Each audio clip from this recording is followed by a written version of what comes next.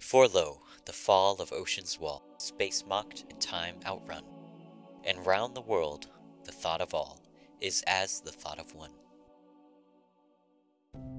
With the rise of the telegraph in the 1830s dominating communication on land, this left the ocean as the next great communicative barrier.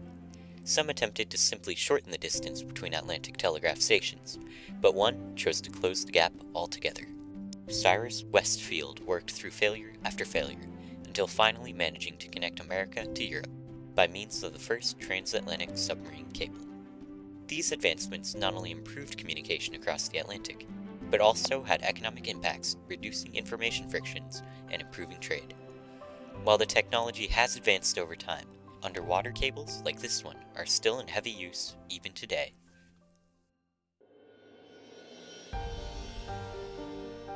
The journey of the first transatlantic cable began with a problem which had existed since the beginning of time. As put by Daniel Zittrom, prior to the telegraph, messages could travel only as fast as the people who were conveying them. But in the 1830s, this all began to change. Because of a simple yet complex invention using electric signals to convey information through wires, inventors like Samuel Morse were able to establish one of the first instant messaging systems, the telegraph. Although advancements had been made, messages from America to Britain were still transported by boat, usually taking around 2 weeks to deliver. A peace treaty ending the War of 1812, called the Treaty of Ghent, was signed in Belgium on December 24, 1814. With the end of the war and a signed treaty came relative peace that would lead America and Britain to later partner together and create the first transatlantic telegraph cable. Originally, America's closest telegraph station to Europe was in Nova Scotia, but people like Bishop J.T. Bullock suggested connecting the U.S. cable to St. John's, Newfoundland. In the words of Bullock himself, by establishing it as the American telegraphic station, news could be communicated to the whole American continent 48 hours, at least, sooner by any other route. A man named Frederick Gisborne took on this challenge and even laid the first ocean cable in North America connecting Prince Edward Island to New Brunswick before he lost funding. Gisborne went $50,000 in debt, and in order for him to complete the project, he headed to New York in search of further capital. In the meantime, multiple major discoveries had been made. First was the discovery of the Telegraph Plateau, which was a 1,600-mile-long piece of flat ground along the ocean bed, which reached nearly all the way between Newfoundland and Ireland. They also discovered a powerful insulator called gutta percha, which was used to make the cable itself. Both of these discoveries were crucial for the development of a transatlantic telegraph cable. But who would be intrepid enough to pursue such an endeavor? Cyrus Westfield was a successful businessman who had the funds to support Gisborne's venture. While considering the idea, Field realized that in finishing this line across Newfoundland, they would be laying the groundwork for a future transatlantic cable. The idea that you could run a cable between England and America just seemed too fanciful. 2,000 odd miles it would need to cover, and it was regarded as science fiction, if you like. Regardless of what many thought, Field wrote to Samuel Morse and Matthew Maury, who was the head of America's Naval Observatory at the time, and they both believed that a transatlantic cable was possible. It was during this time that Maury revealed the Telegraph Plateau's discovery, further convincing Field to take on the challenge. Field's first step was to finish Gisborne's original telegraph. Later, he would recount some of the struggles this difficult venture brought. It was a very pretty plan on paper. It was easy to draw a line from one point to the other, making no account of the forests and mountains and swamps and rivers and gulfs that lay in our way. Following the Newfoundland landline's completion, in 1855 they began an underwater cable between Cape Ray and Cape North. After laying about 2 miles, they found themselves trapped in a violent windstorm, and fearing for their lives, they cut the cable. This obstacle would be a precursor to many future roadblocks to come.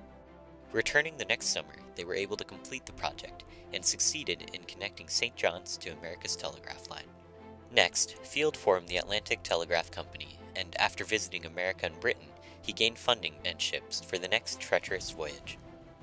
On August 8, 1857, the Niagara and the Agamemnon set sail from Valentia, Ireland, towards Heart's Content, Newfoundland, to lay the first transatlantic cable. Great excitement was in the air, and with anticipation, the venture began. However, only a few days later, the vessel was slammed by a wave, and the cable snapped, sinking to the bottom of the ocean. They tried again the following June, going opposite ways starting at the halfway mark, but like the previous voyage, it was unsuccessful.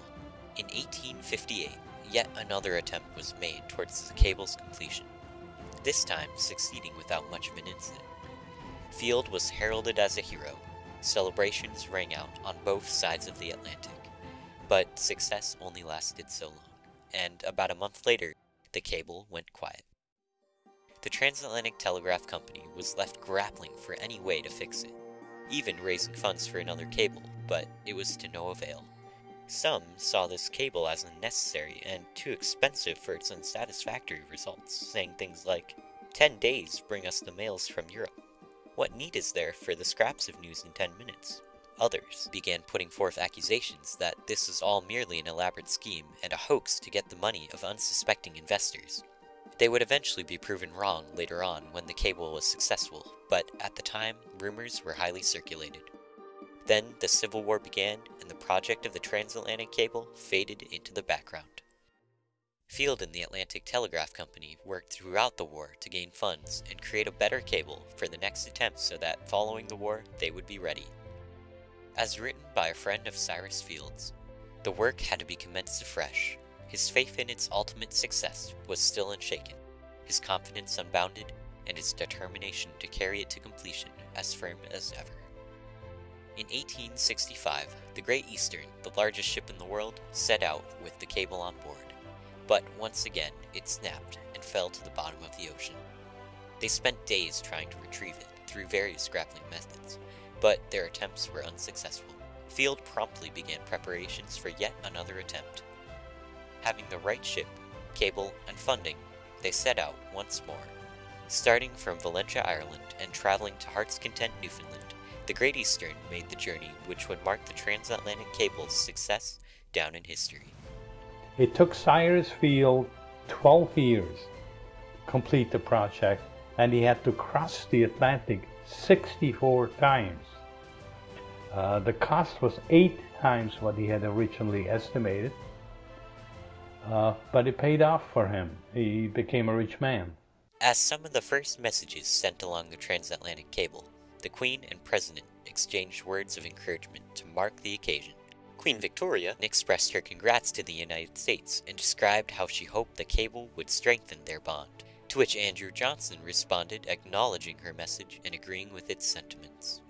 As word of the cable's completion reached the people, large celebrations occurred, and they had good reason for their elation. The transatlantic cable itself allowed for greater commerce between Britain and America, by reducing information frictions, allowing for more accurate data to be shared in almost real time. And that's something that I also saw in my study, that better information reduced the risk and therefore brought the two countries closer to each other in terms of prices. This is with my work with the transatlantic cable. There is lots of parallels to the internet today. So I think we can learn a lot by looking to economic history in order to try to understand the world today.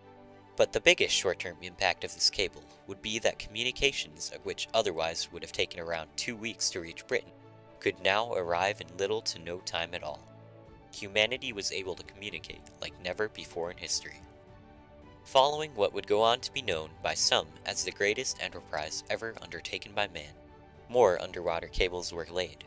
An example would be the Pacific Cable, which was completed in 1902 by the commercial Pacific Cable Company, about a decade after Field's death. He had considered creating this cable himself, but it lacked interest at the time, and therefore wasn't successful. Through the years, those cables have improved, leading to even more communicative advancements, like transatlantic telephone cables. For example, by 2022, Google plans to lay a cable from New York to the UK and Spain.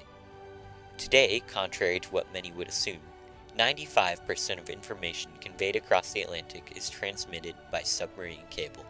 A technology developed over 100 years ago is still the primary form of transatlantic communication even today, and with the development of a literal and figurative connection between Britain and the US, relations have been further cemented in their solidarity.